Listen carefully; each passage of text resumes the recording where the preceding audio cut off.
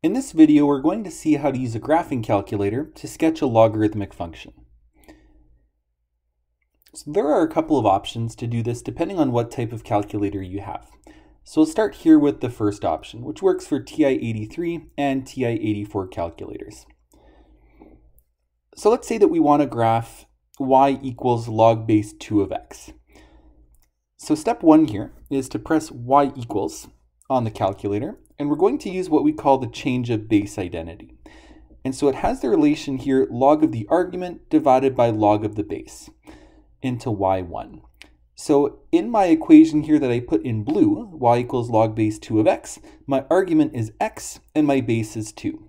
So when I'm putting that into my calculator, like it says here, I'll do log of x divided by log of 2. Making sure to close that bracket, especially before you divide, to be able to graph this properly. Then we can press graph. Now you do have another option here. If you have a TI-84 calculator, you don't need to deal with the change of base identity.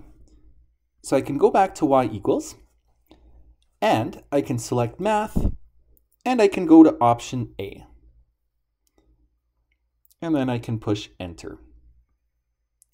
And so here it actually prompts me for the log base, which here is 2. And then I can push the right arrow to get to the argument, which is x.